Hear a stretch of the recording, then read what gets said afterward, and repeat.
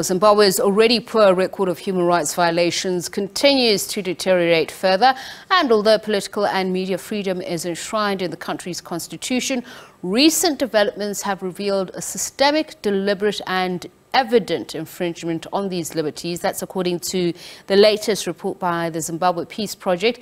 The Non-Governmental Organisation further recorded that the majority of human rights cases were perpetrated by the governing ZANU-PF party. The party is said to be responsible for 51% of the violations, followed by the Zimbabwe Republic Police at 28%. Now, fears are growing that this record will get worse as the 2023 election season draws near.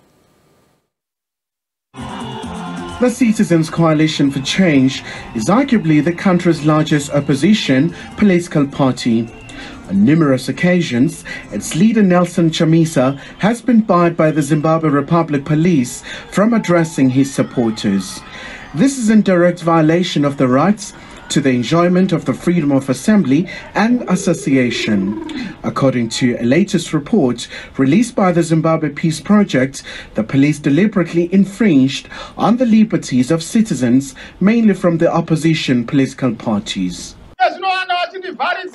They have tried to block me from accessing the rural areas. I've been to Uzumba Maramba and I was shocked. They told me they are being beaten and they have never enjoyed independence since 1980. They restrict us from freely voting. Now,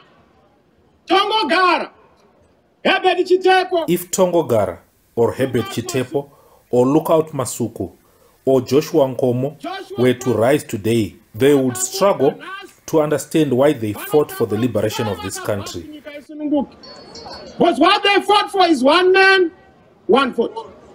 The report further notes systematic and evident manipulation of the judiciary system by the ZANU-PF government to repress and violate the rights of opposition party supporters. Job Sikala, Godfrey Sitole and 14 other opposition members are still incarcerated and being denied bail for more than 2 months. Meanwhile, the Zimbabwean government has denied the accusations and says it has implemented several reforms to ensure the enjoyment of rights.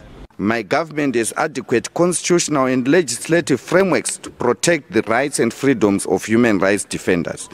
Some human rights defenders in Zimbabwe have, during the COVID lockdown period, illegally gathered crowds without requisite clearances and held demonstrations in violation of COVID-19 regulations.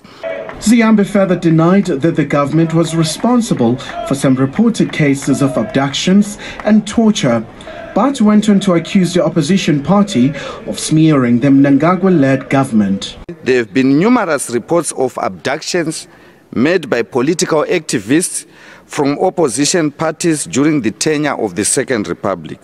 Though these reports have been conveyed to the public, the target audience for them are selected foreign missions in our country, the intention being to influence the attitude of their governments towards Zimbabwe. The 3 female opposition activists are currently undergoing trial, accused of faking the abductions.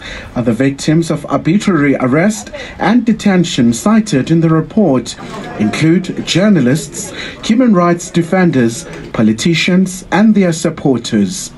Khalihle Khumalo, SABC News.